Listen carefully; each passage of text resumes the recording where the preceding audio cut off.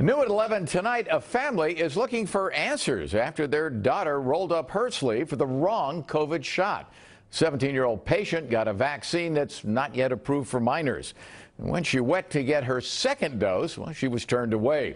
Now, for the first time and only on NBC4, Robert Kovacik has details on that vaccine mix-up. Robert? Chuck, and keep this in mind whenever you go to a vaccination center and you check in. It can happen. It has happened. Here's the situation. A Riverside County family does some research and realizes the exact same thing happened to a family in Pennsylvania. So they found their way to us, concerned about what took place and hoping for the same result.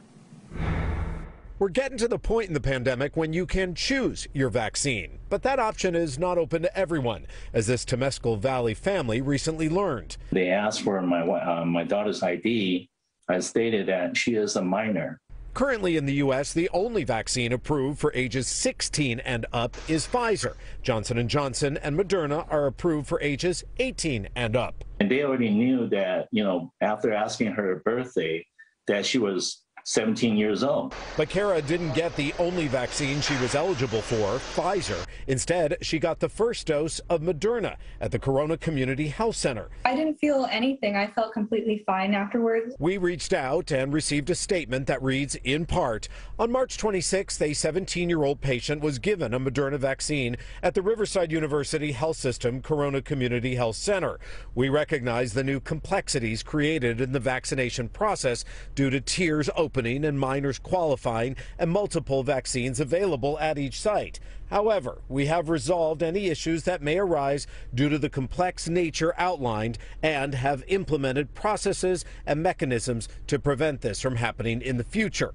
But here's the Fong family dilemma. We want her to be fully protected. Because it was done in error, that she's not going to be able, they're not going to be able to give her the second dose. Now, according to the CDC, if someone 16 or 17 is given the Moderna vaccine, they can get a second dose. It just needs to be filed under off-label use. So we asked Riverside University Health, and we're told, before providing the second dose, we wanted to make sure it was safe to do so. After verifying CDC guidelines, the patient will be able to receive the second dose. Now, vaccines are going to become available for those even younger. Pfizer says their vaccine is now safe for 12 to 15-year-olds.